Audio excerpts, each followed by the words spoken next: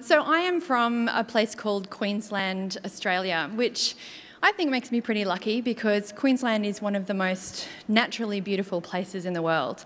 It's the home of the Great Barrier Reef, the Daintree rainforest, amazing beaches. I'm doing a bit of a tourist pitch, you should come and visit. But you might have heard about it recently because we've been a bit in the world news lately because of catastrophic flooding that's been taking place right across our state. A land area twice the size of Texas was underwater. 86 cities and towns were declared disaster areas. 29,000 homes were inundated by floodwater and 35 people died. And just as we were starting to think that the worst was behind us and we could start to rebuild, a Category 5 tropical cyclone, 1,000 kilometres wide and stronger than Hurricane Katrina, surged across the Pacific Ocean and slammed into the north coast of Queensland, one of the few places that wasn't already covered by floodwater. So we've had a bit of weather and it's been an extraordinary experience. And one of the things that transfixed me during this time was the intensity of the community's use of social media, not just to stay informed, but to come together and to be closer as a community. And I know that there are people in this room who are interested in using social media to connect to readers. So I thought I would share with you the lessons that I learnt from this flood and the storm about social media, and because we're here at TOC, also the insight that it gave me into publishing.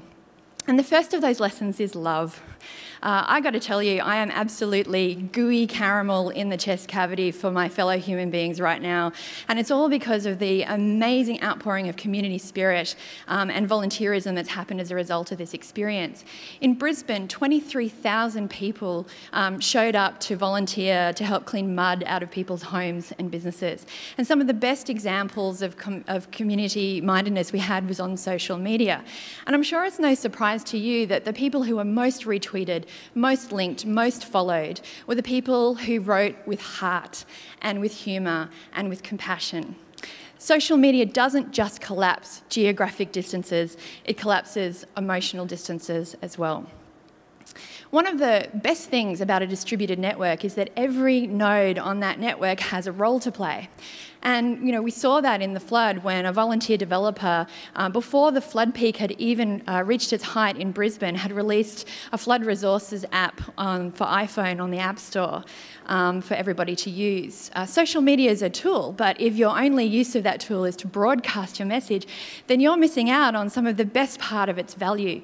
Your community wants to contribute to you, and their contributions have value. Ultimately, it's not about you. There were plenty of official government sources that were tweeting and using Facebook during the flood crisis, but only a handful of them became official go-to sources for the community.